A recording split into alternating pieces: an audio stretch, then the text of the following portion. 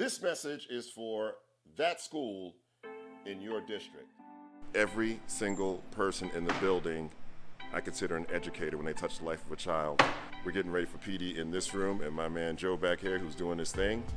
If you don't believe walking into a clean room makes a difference for kids and for teachers and for leaders, then you are missing an opportunity to appreciate all hands on deck. As soon as I walked in, first thing Joe said to me is that the tables have been wiped, the floors are clean, everything is ready to go, and that makes a difference. And if you don't think so, walk into a filthy building and see how you feel about it.